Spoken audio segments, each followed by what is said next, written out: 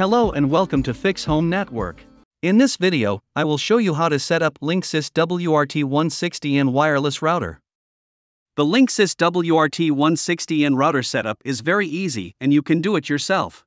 This old Linksys wireless N router setup is now out of warranty. Out of warranty does not mean that it is not working. It may still be in a working condition and you just need few steps to make it working. First of all, this is very old Linksys wireless N router, so I believe that you are not setting it up for the first time. It might have stopped working or there may be connection issues. I will show you the steps to set up this wireless router. If you are not able to fix the router, then you may need a new wireless router, because this router is very old and not supported anymore. If you are looking for a new wireless router, then check the description box of this video for new best Linksys wireless routers. You will see links in the description box. First of all, check the status of the power light on your router. If the power light is solid, then this router can be repaired. If the power light is blinking on Linksys WRT160N router, then you need to reset the router and reconfigure it from scratch. In case of blinking power light, press and hold the reset button for 30 seconds. Release the reset button and wait for 10 seconds. Now unplug the power cable and wait for 30 seconds. Plug in the power cable and wait for 30 seconds. See if the power light becomes stable on the router. If it is stable, then we can start with the setup process. If the power light is still blinking, then repeat the reset process. If still not working, then you will need a new wireless router. This router is not working anymore. Let's start with the setup process. Step 1. Check the internet connection.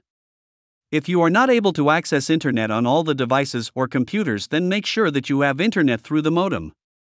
Connect the main computer directly to the internet service provider's modem and try to access the internet through only modem. If it is not working directly through modem, then you must need to get in touch with your internet service provider and get the internet fixed through modem. Step 2. Check connections to the router. Once you are sure that internet is working properly through modem, then check the connection between modem, router, and computer. Here is the image to describe the Linksys WRT160N router connections. Modem is connected to internet or one port on Linksys WRT160N router. Computer connected to any one of the 4 local Ethernet ports of the router, port 1, 2, 3, or 4. Step 3. Open the Linksys WRT160N setup page. Open internet browser such as Firefox, Chrome, Safari. In the address bar, type the number 192.168.1.1. This is the default IP address of Linksys WRT160N wireless router. It will ask you for username and password. The default username would be admin. The default Linksys WRT160N router password is admin. If this default username and password is not working, then you will need to reset the router to factory default settings as explained before. This will lead into reconfiguring it from the scratch. Once you enter the username and password, you will be on the setup page of the router. Step 4. Make internet connection settings. Linksys WRT160N supports 2 types of internet services, cable and DSL. Internet connection settings for cable ISP. On the basic setup page, internet connection settings must be set to automatic configuration DHCP. Click on MAC address clone sub-tab. Enable MAC address clone and click on Clone My PC's MAC. Click Save Settings at the bottom. Now power cycle the network. Unplug power to the router and modem. Wait for 10 seconds. First plug in the power to the modem only. Wait for 10 seconds. Now plug in the power to Linksys WRT160N router. Wait for 30 seconds. Now try to access internet on the main computer which is connected the router.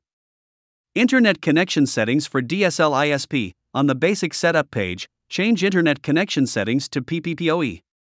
Type in the username and password given by your internet service provider. Click Save Settings at the bottom. Now try to access the internet on the main computer which is connected to the router. Step 5. Wireless network settings. Once your main computer is able to access the internet, then you can change the wireless settings. Go to Wireless tab. Change the wireless network name SSID. This will be the name of your wireless network. Save the settings. Click on Wireless Security subtab. Change the security mode to WPA Personal. Enter the security password for your wireless network. This will be the password to connect to the wireless network.